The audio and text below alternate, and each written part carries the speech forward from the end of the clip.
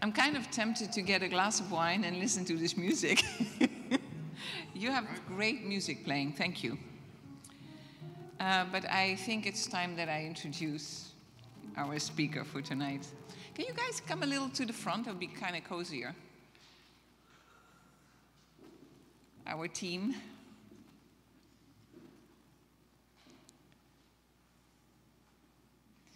So tonight I'm introducing a friend from Mexico City. The first time I met him, I thought I should work for him because his office is so cool.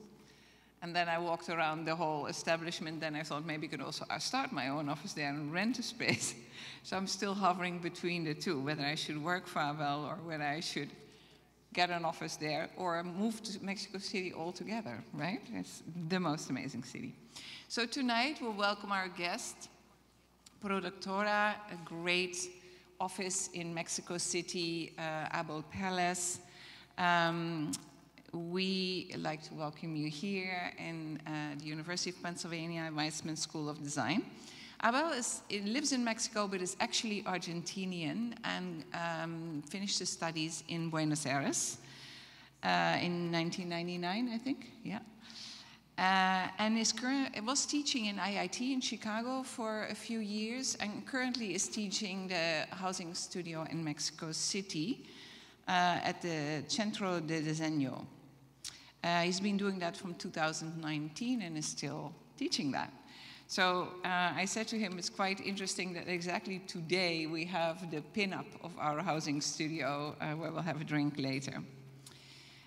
We met Abel when we were last spring with our students. Richard and I teach a studio in spring. We were in Mexico City, and Pilar, one of the people who used to actually work for me, was teaching both in the two universities, Anuak and Ibero, and said, you have to meet these people. They have the most amazing place in the middle of Mexico City, and arranged for us to meet Abel and his 3 partners. There are 4 partners in total.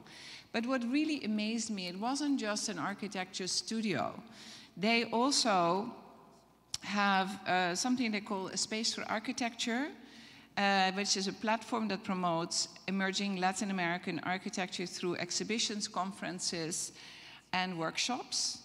And basically, what I loved was I was looking at the space. So I told you it's an old factory, and Arc Daily wrote about their 50-meter-long translucent roof that they really appreciated, that basically formed an amazing alternative to demolishing historic but often not registered buildings in Mexico City. This project shows how valuable structures can be reused, adapted in an intelligent way when the financing for a full-scale restoration is not or not yet available. It explores the aesthetic quality of the building as found and enhances that experience by contrasting it with contemporary intervention. So the 50-meter long roof on like a sort of a space truss. Maybe we'll show that today. Love that. Plus they make coffee and chocolate and amazing food and a few other things we all like.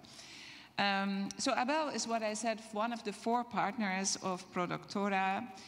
They founded the studio in 2006, and the studio's work is distinguished by an interest in distinct geometries, the production of clearly legible projects with limited gestures, and the search for a timeless building. The studio has developed a wide variety of designs in Mexico and abroad, from residential projects to public buildings and corporate spaces.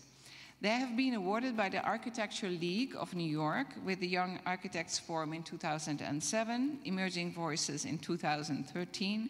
We all went through these, like as a group, I think. And the work has been presented in the Architecture Biennale of Venice in 2008, 12, and 2018.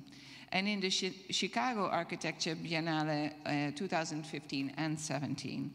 It has been featured in the Victoria and Albert Museum in London, which is amazing, in 2009, and the National Art Museum of China in Beijing in 2015 and 17. Among the many publications of the office, their first feature by Arquina, it's an incredible Mexican magazine, 2010, and their issue of 20 architecture of 20.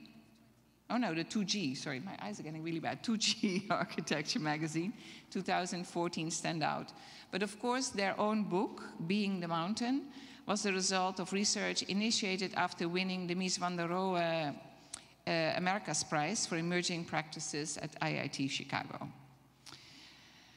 They have had also currently an amazing exhibit in 2022 in the Museography at Laboratorio de Arte Alameda, Mexico City exhibit, which had a beautiful name, The Summer That Never Was, in Spanish. I think I'll let Eduardo pronounce that. Opened just in March, I think, right? March, you said, yeah. It was curated by Ruth Estaves, which is actually their partner in the branch that deals with the art exhibits and the whole other thing they do with young artists. She is an amazing curator. So funny story about their office is there is one Argentinian, 2 Mexicans, and a Belgian. And then we have the curator attached, the Mexican, Spanish curator attached who does the architecture. So it's like a mini United Nations over there. So yeah, the proposal reinterprets the white buttresses of the Alameda Art Laboratory by generating a series of empty walls made of standard blue cabinets. These new walls define routes and rooms and provide shelves to accommodate the audiovisual equipment that shows 19 video works from the film archive of the CIAC collection. For his talk, Abel will present a series of detours where he will demonstrate, and I quote, how their architecture established a fruitful clash between our personal interests, our own stubborn will, and the will of the assignment. This is the latent possibilities embedded into the site, context, program, budget, and client, etc. I like the stubborn will part, so I'm very curious. Please help me welcome Abel Perles from Productora.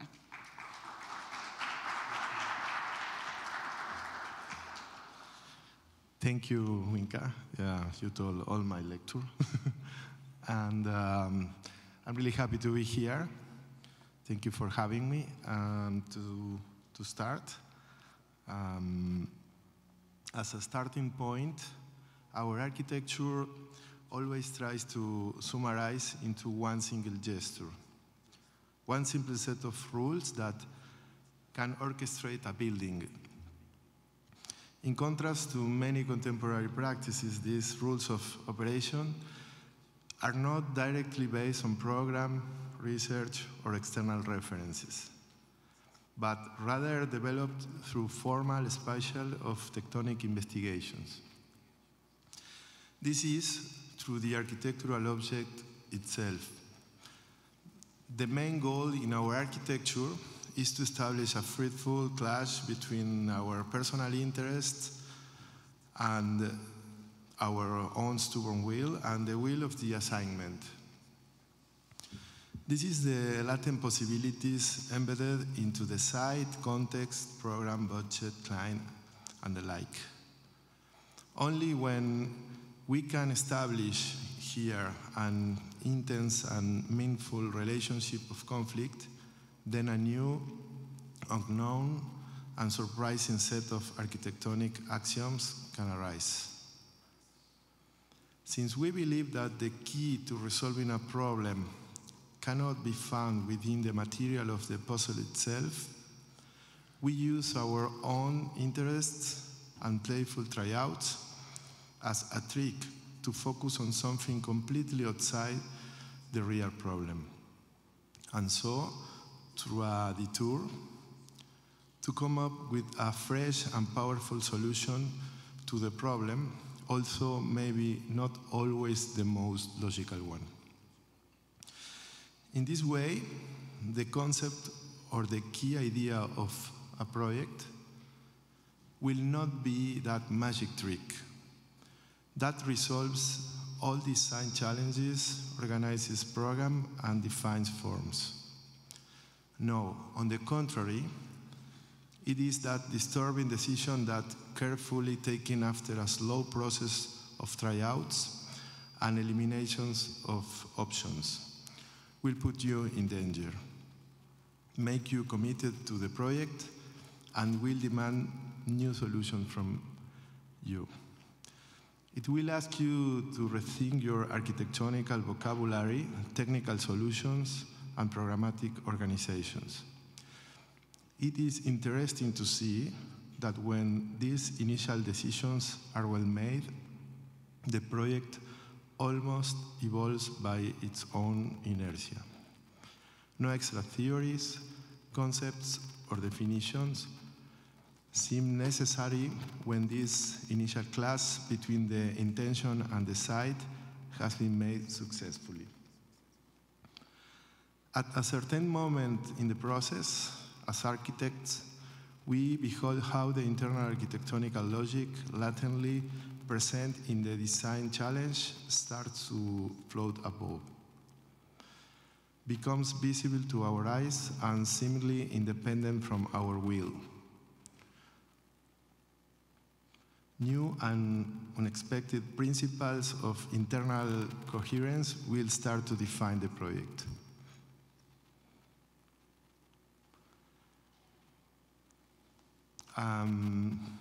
To start with, here we have one of our detours, a house in San Luis.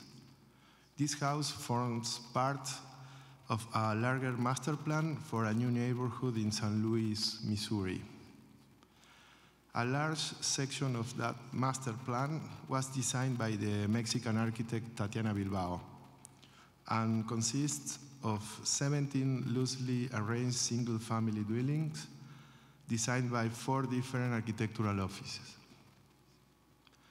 An ensemble of sturdy bricks volumes that mimic the historic architecture of the environment. Together, they form a family of mega bricks, a composition of robust elements interwoven with gardens, plazas, pedestrian walkways, and shared spaces. Conceived a prototype for possible further iterations, we designed a house that will be as flexible and adaptable as possible. We place all service spaces, such as bathrooms, kitchens, storage, and access to the basement, in the middle of the house, leaving a larger open space at the perimeter. Simply by adding or removing partitions, the project can be transformed into many different plan configurations to accommodate different needs or family situations.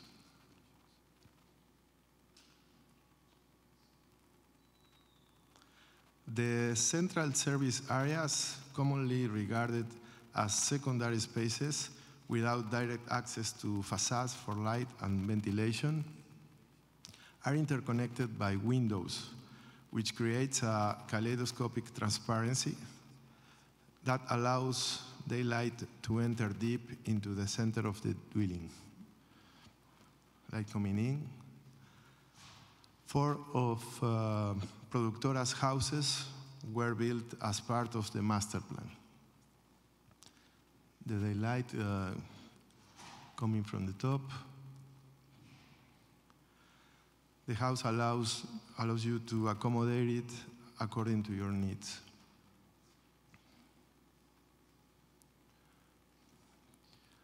The next project is Housing 2 here in America too. This experimental project is located in the first belt of low-density neighborhoods surrounding downtown Denver, at only 2 miles of the city center. It provides centrally located low-cost housing for individuals or couples while integrating within the morphology of the suburban environment.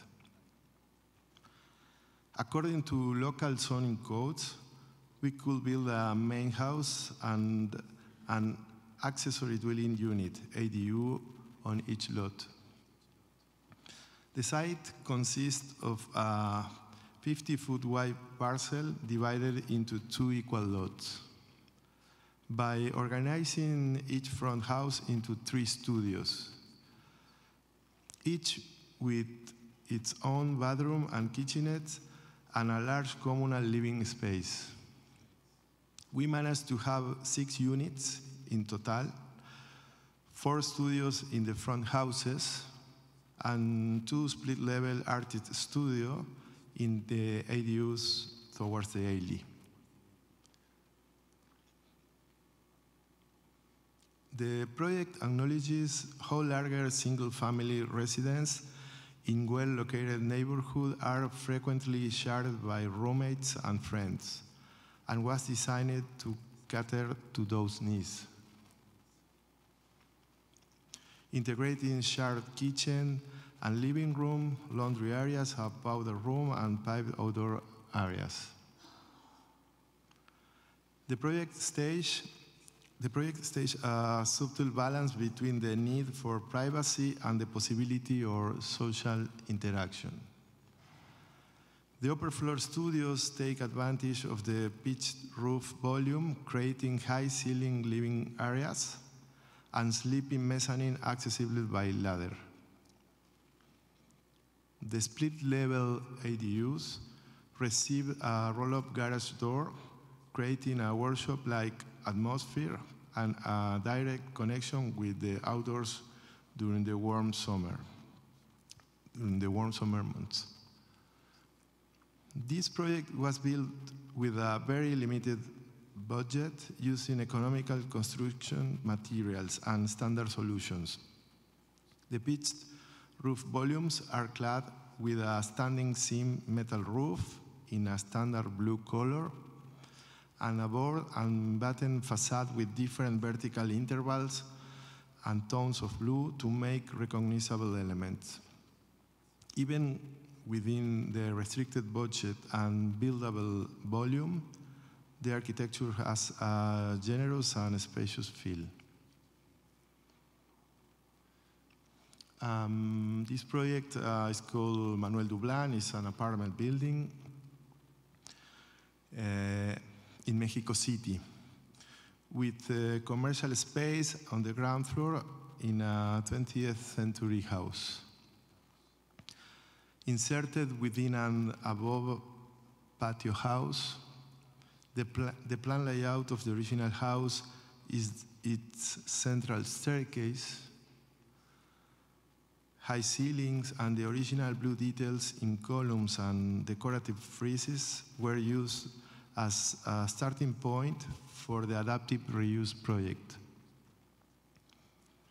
Our design strategy was to preserve the existing house.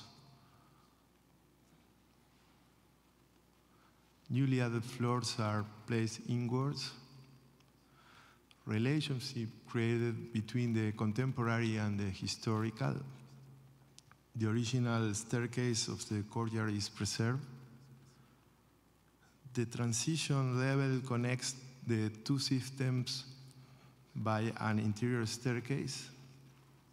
The staircase of the new volume rises above the floor, and the existing 2-story houses was fully rehabilitated,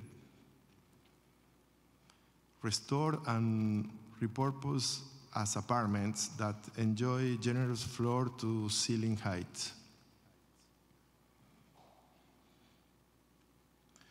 The project integrates 70 new housed units in a unique and sensitive way into the existing context, contributing to densification and revitalization of an undervalued neighborhood in Mexico City. Above the historic facade, the newly added floors are placed inwards to generate a friendly urban scale at the street level, to establish a respectful dialogue between the original house and the new building, and to create large protected terraces. The original staircase connects these first 2 levels. The upper floors are connected by a new sculptural staircase. that floats over the central courtyard. The next project is a public project that we made in 2014 in Mexico City. The architectonical, the Pavilion of the Culture of Fairs 2014 addresses the migration that have influenced the development of Mexico City. The architectonical expression of this migration flows is represented through a large boardwalk. That brings visitors up to a balcony overlooking the main square, El Zócalo, and that comes down again to stage a symbolical arrival to the center of the city. This game of straight and curved ramps, balconies, and walkways wraps around an equilateral triangle that houses a multi-use space. As a reference to the ships that brought the first migrants to Mexico, the whole pavilion is made out of wood. In a close collaboration with our structural engineers and our contractor, we designed this structure so that elements could be prefabricated off-site and then assembled on the public square in the minimum construction time of 7 working days. About the visitors' experience of the pavilion, we had to take 2 very different functions into account.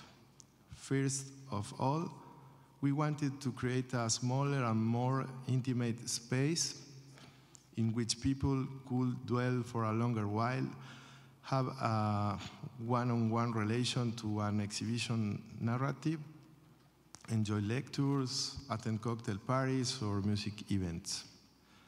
The interior of the triangle is therefore only open on just side to control the access and occupancy in an easy way. We wanted to create an architectural proposal that could be enjoyed by large masses without having to wait in long lines under the hot Mexican sun. We designed a route that could allow you to experience the pavilion in a different way. A long architectural promenade will take you up to an elevated boardwalk from where visitors could enjoy a different perspective of the cultural fair, the square, the cathedral, and presidential palace, as well as taking a peep into the triangular exhibition and event space from above.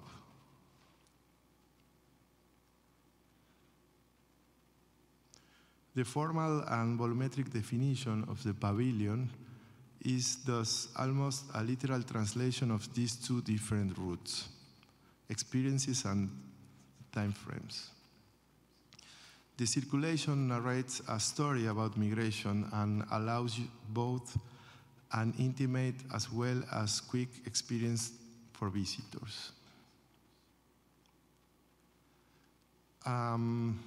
Rooftop Prim is another public project.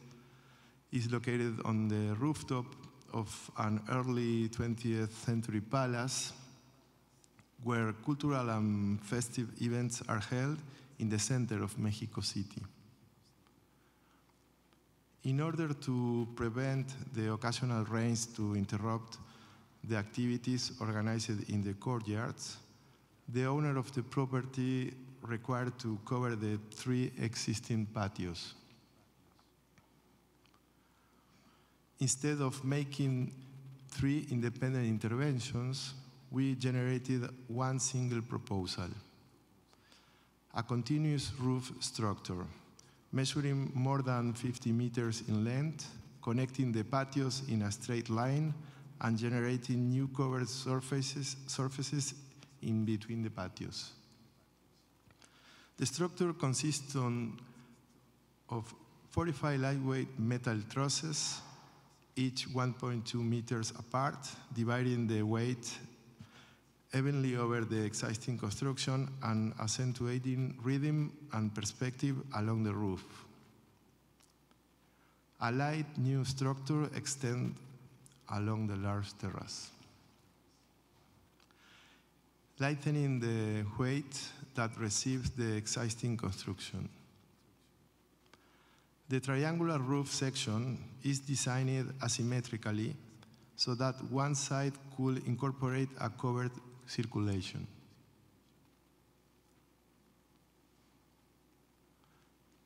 Light and industrialized synthetic materials such as the PVC deck, polycarbonate sheets, or the railings seek to reduce the weight of the construction and generate a strong contrast with the materiality of the historic building.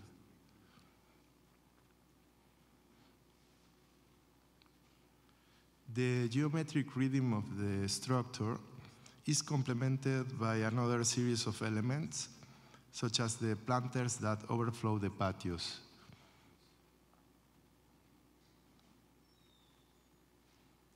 The planters delimit the new terraces. And the light fixtures highlight the intervention in the city's skyline. As an alternative to demolishing historic buildings in Mexico City, this project shows how valuable structures can be reused and adapted in an intelligent way.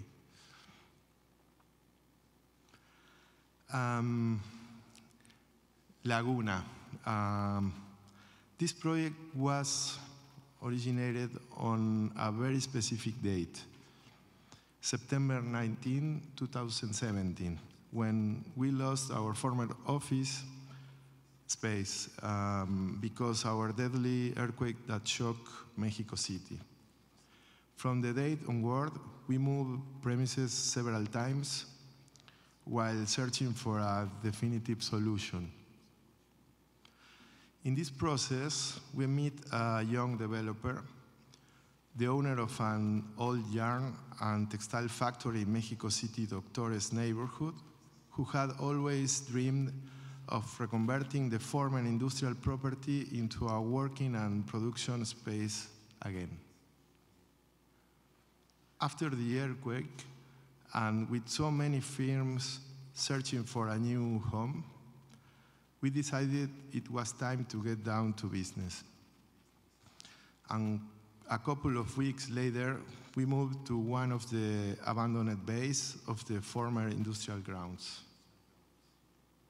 And at the same time, began the project to transform the deteriorated space into the vibrant complex that currently houses more than 25 mostly creative and productive firms, including carpentry and textile workshops, coffee brewers, and ceramic studios, among others. This reconversion was strategically designed to be implemented gradually over the course of following decades, with firms inhabiting their spaces while the renovation work is still in progress. We decided to preserve the old buildings and incorporate new volumes and spaces. The project preserves the exterior facades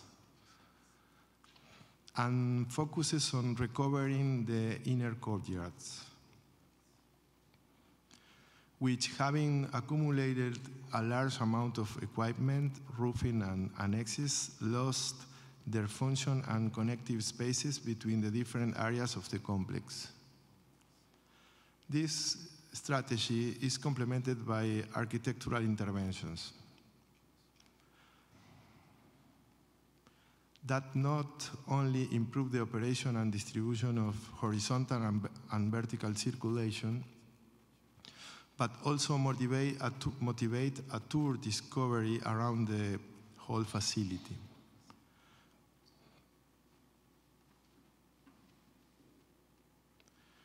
The master plan preserves the old buildings and incorporates new volumes and spaces.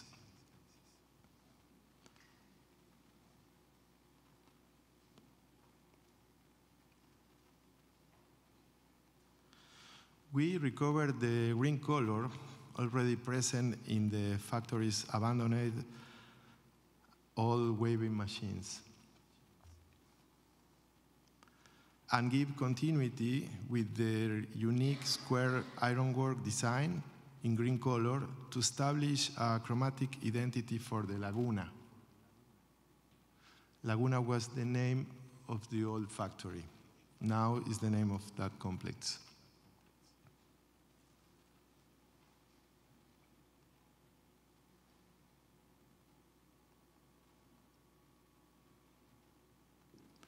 The project incorporates a new core of vertical circulations with the main staircase and an industrial elevator.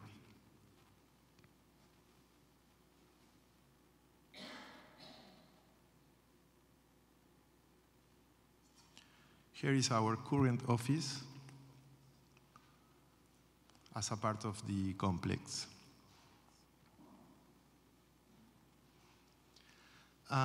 The Houston Endowment, in collaboration with Kevin Daly Architects from LA, we won in 2019 the competition for design a new headquarters for the philanthropic organization Houston Endowment in Texas. Located near downtown in Spots Park, the building's design and programming are strongly connected to the site. The proposal consists in reconnect the existing park with the new building, giving a formal continuity between the existing trees of the park and the new building.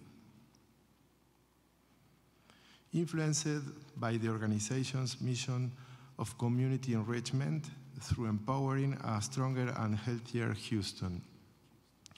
The program consists of office spaces, including large multi-use event and meeting spaces on the ground floor, a mix of enclosed and open workspaces for staff, and flexible conference rooms.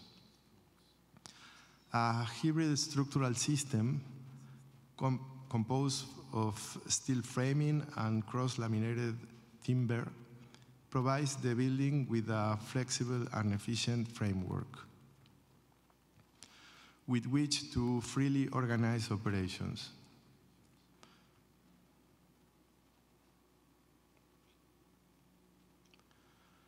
An energy-generating canopy structure evokes the surrounding tree canopy and foliage.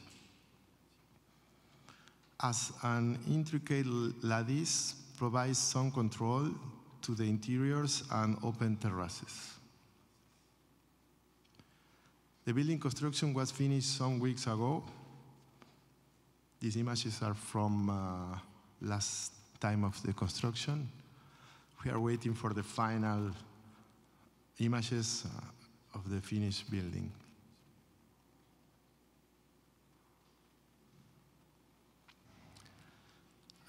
This is other public project too that we made in Mexico. It's called the Community Cultural Center in Teotitlán del Valle. This community cultural center exhibits the archaeological and textile wealth of Teotitlán del Valle. Teotitlán del Valle is a small village in the Mexican state of Oaxaca. Here is Teotitlán del Valle. In that town lives 5,000 people. It's a community with archaeological pieces with the church in the background. Here is the church with some archaeological pieces incrusted in its facade. The pre-Hispanic pieces merged in the church wall done by the people of the town. There is the main square of the town with the municipal government building. To one side of the main square is the site of the project. That site was 4 meters below the level of the plaza, with a small stream on one side. This is the sequence of the public buildings of the town with different levels and scales. The church, the municipal government building, the main plaza, and our site. A large public space of plaza and gardens helps to improve the pedestrian routes passing across the site and connecting with the main square, inserting the new public spaces created by the cultural center into the circuit of existing plazas that define the urban structure of the village. The principal volume facing the village square houses the museum, which will host the collection and activities of the Teotitlán Museum of History. The secondary volume contains the municipal public library. The building has 3 levels. The entrance is on the upper level with a staircase running through the building to connect the main plaza with the garden level.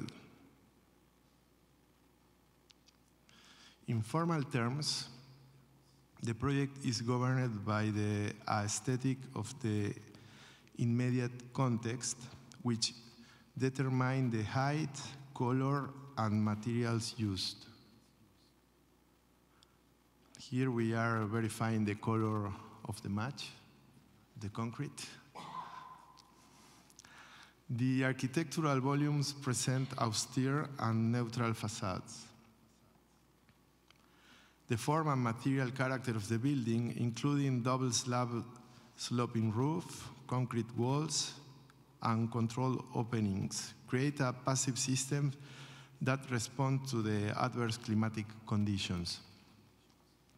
This basic strategy helps to regulate the temperature inside the building and provides users with a comfortable space to read a book, work, or visit the museum. And at the same time, eliminates the need to install air conditioning system. The Cultural Center uses a minimal palette of locally made materials, pigmented concrete, timber, clay tiles, and bricks, in order to blend into its context. That space works for different uses: entrance lobby, esplanade, and a big shade for the visitors. The staircase, it's a connection with the main public plaza, the past and the present. Here, from the main plaza's view, the building perception has a controlled scale.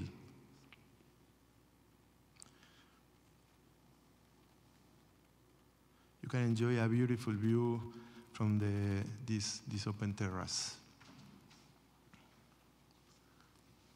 The interiors present a diverse range of lighting conditions and spatial qualities,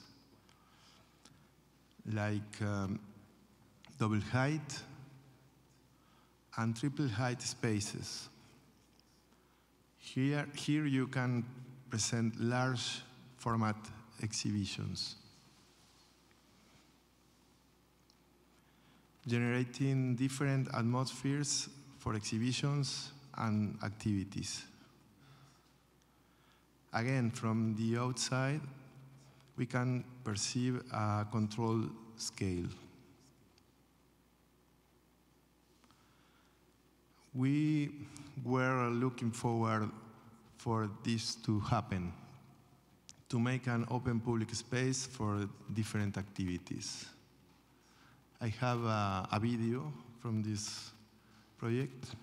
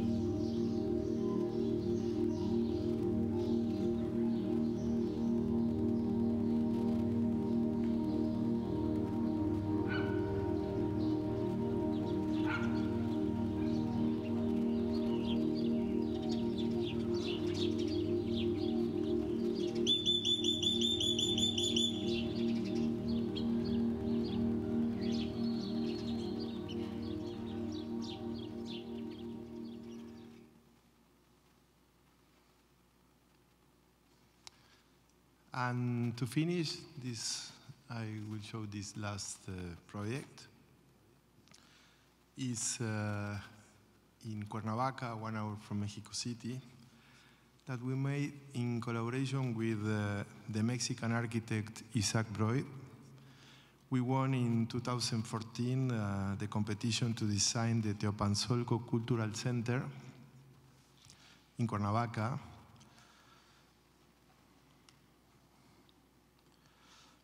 The project for the new cultural center is located on a site opposite the archaeological zone of Teopanzolco, a situation that proposes two fundamental strategies: to enhance the relationship with the archaeological site and to generate a significant public space.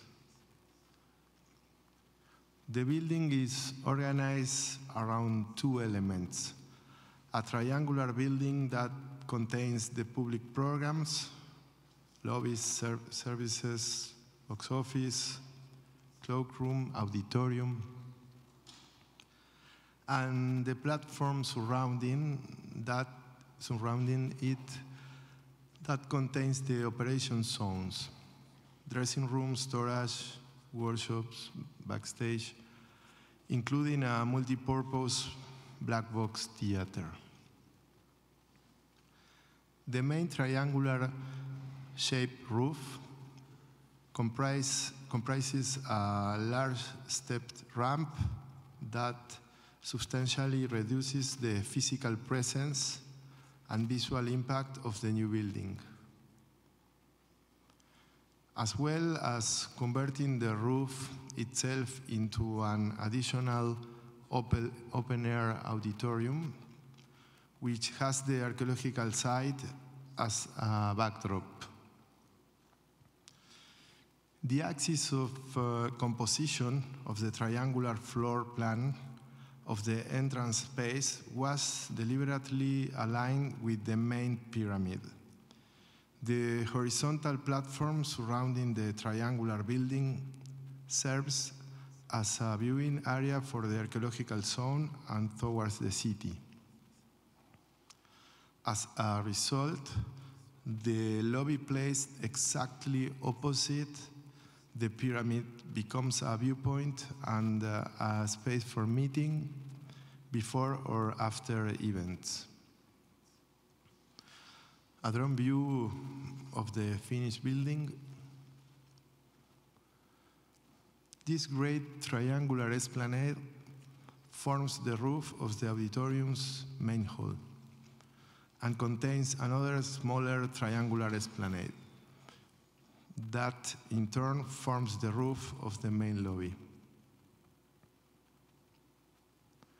And a space that establishes an ongoing dialogue with contemporary cultural life and the presence of the past, the pre-Hispanic architecture. Here we have a view from the pyramid. From the archaeological site, the building looks merged into the pre-Hispanic context. We were interested to generate a dialogue between the pre-Hispanic and contemporary architecture. The horizontal platform surrounding the triangular building serves as a viewing area for the archaeological zone and towards the city. These platforms contains all the backstage areas and generates a variety of exterior spaces, while incorporating the existing large trees. All the existing large trees were preserved. The main entrance is walkable and of low scale. The building contains a series of patios, one of which, facing the secondary entrance to the auditorium, has been sunk into the ground. to create a small open-air theater space. The interior spaces have natural ventilation. There is the secondary lobby with access to the theater. And the roof of the theater works as a public space, an open auditorium. Here's the main lobby, a line facing the pyramid. The main lobby is a semi-open space with strategically located apertures permitting cross-ventilation, avoiding the use of electrical air conditioning systems. And also the main entrance to the theater. The theater has capacity for 1,000 people. And the roof sometimes works like an open theater too, with 600 chairs, with the archaeological site behind.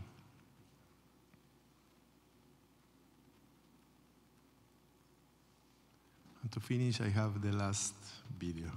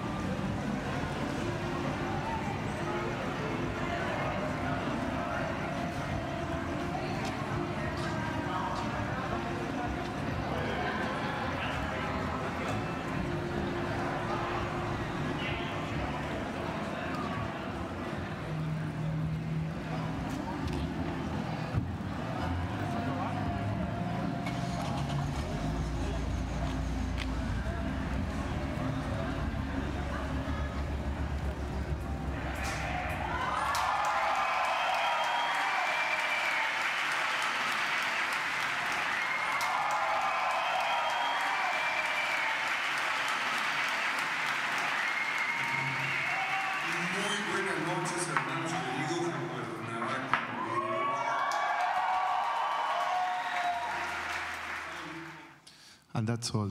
Thank you.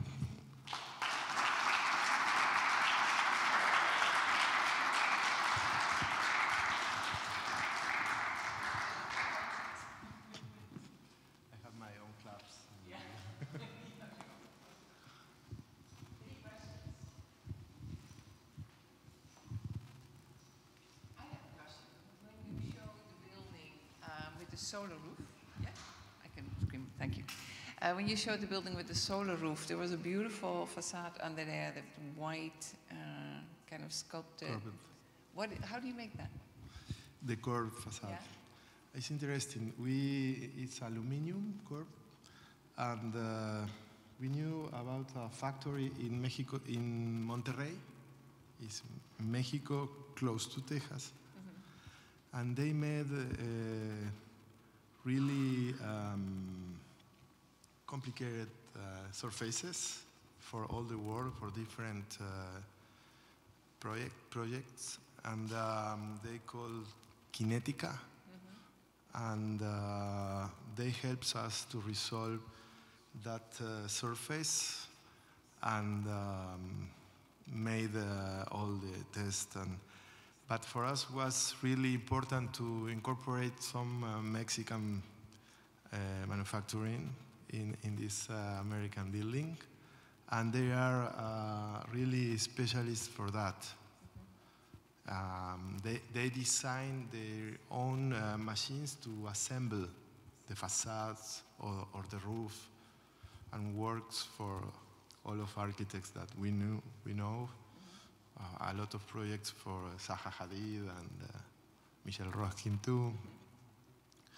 And we have that help. Did they also do that roof, the solar roof? Yes, I don't remember the word, but yes, they designed the solar, no? The metal solar. part. Yeah. Yes. Yeah. Interesting. Any other questions? Should I sing something? I love this microphone.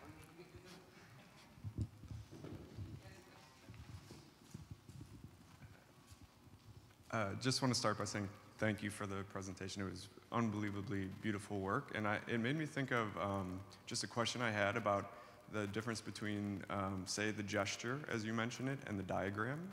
And I see, my understanding is that the diagram is very programmatic or functional, and the gesture is something different, which I really appreciate about that. And so I was wondering if you could talk a little bit about how the gesture happens, where it comes from. Is there a primary protagonist that usually makes the gesture happen in some way, or does it change from site to site or project to project? We define the rules of the project and the diagram, and after that we try to break that. And there appears the gesture, or the detour, exactly that. You have the logical of design, or the logical of the proposal, and for us we say we need more poison, to incorporate something different, that like the exception of that rules. I'll pass, but I think that's really, it's amazing to think about. So the gesture in a way is the breaking of the initial diagram.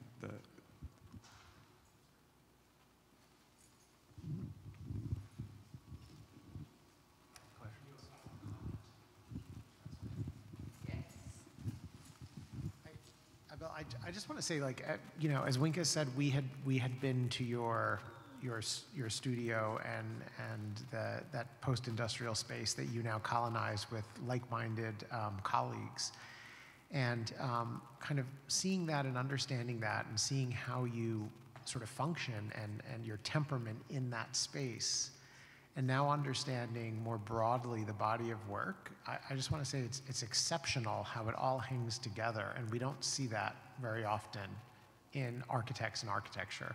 And it's admirable. So I just want to thank you for being here. Thank you. Yeah. Yes, because we are 4 partners from different places. It's like the joke, the Argentinian, the Belgian, and the Mexican says, or the Spanish says. We grew up in different continents. And I was studying in Buenos Aires. Other partner study in Europe, and others in Mexico. And all of us has different stories. and experiences that we put in the same table, you know, and we have a really big mix of different visions. And I think you can see that, no? The different perspectives, and our work is to decide the best idea for the project. That's it. And normally our projects has different layers of strategies that works together, and maybe everyone is responsible of one of that layer, you know. And you have the original or the first perception of a project, but you can discover different intentions if you can visit or analyze, you know. I think that is our goal, no? Or our power. 4 heads like a monster.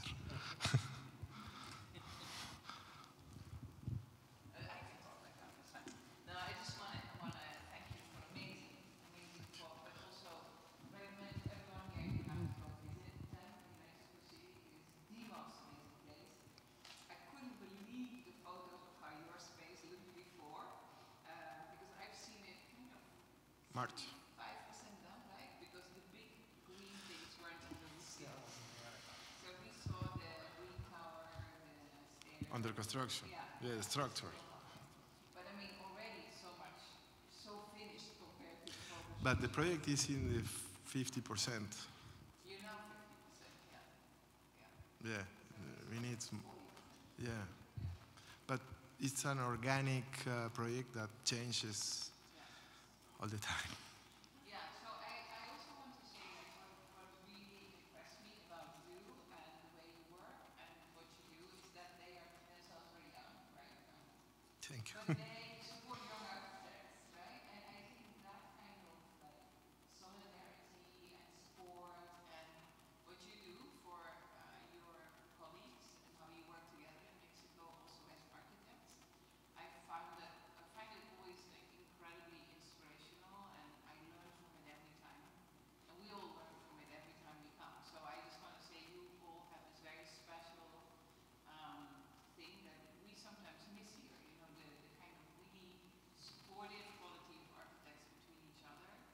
And maybe it's just my little thing. I want to give you guys like to really think about the future. You know, because here in school we do know, like we support each other with friends and whatever, but then you go out there and everyone fights for themselves. And I think that's the beauty why I think also Mexican architects get very far, because you guys support each other and you get stronger as a group.